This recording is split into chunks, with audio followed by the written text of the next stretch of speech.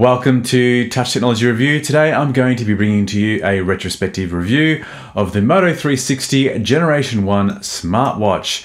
Now it has since been superseded by the Generation 2, which was released in September 2015, but you can still pick up the Gen 1 online via eBay or Amazon, and you'll pick it up for a steal at around $89 to $150 US, depending on where you buy it from. So let's go ahead and take a look at the features and specifications of the Moto 360 Generation 1 smartwatch. The distinctive 46mm round watch face has a thickness of 11.5mm, so it's certainly quite a large and bulky watch, but weighing in at 46 grams, it feels quite light and comfortable on the wrist.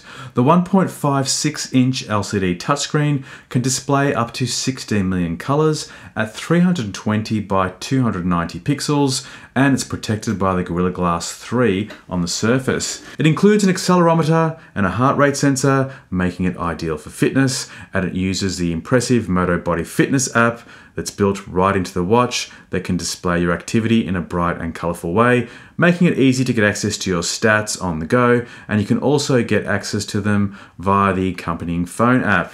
The lithium-ion 320 mAh battery provides a modest charge, giving you about 24 to 36 hours of usage before needing to be recharged. But this is made easier to deal with by the convenient charging dock, which requires no fiddling around with cables. You simply drop your watch onto the dock, and it even goes into a nice standby mode that makes it look like a bedside table or desktop alarm clock, showing you the percentage of charge in a nice luminous outer rim. And a full charge only takes about an hour or so if you do forget to charge it overnight, you can have it up and running for the day in no time. There are plenty of quality and stylish watch faces to choose from when you first install and pair the Moto 360 to your phone, and you can get access to many more from the Google Play Store. More noticeable on the lighter watch faces is the fact that the LCD display is not completely round. Some people have referred to this as the flat tire effect. Now, it hasn't been addressed in the latest Generation 2 of the Moto 360 watch either, but in my opinion, it's a minor issue and it's barely noticeable, especially when using dark watch faces.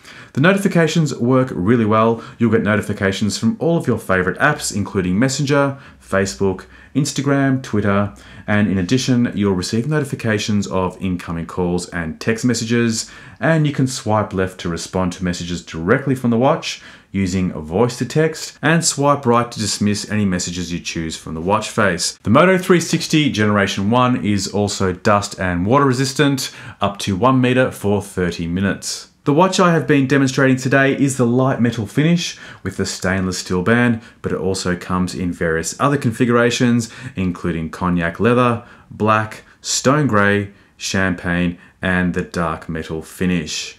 Thanks for watching. I hope you enjoyed the video. If you did, hit me up with a like and consider subscribing to the channel, and you'll be notified of up and coming video releases. Also, for those of you interested, I've completed a video demonstrating how to connect the Moto 360 Generation 1 to an iPhone, and I've left a link to that video in the description field below.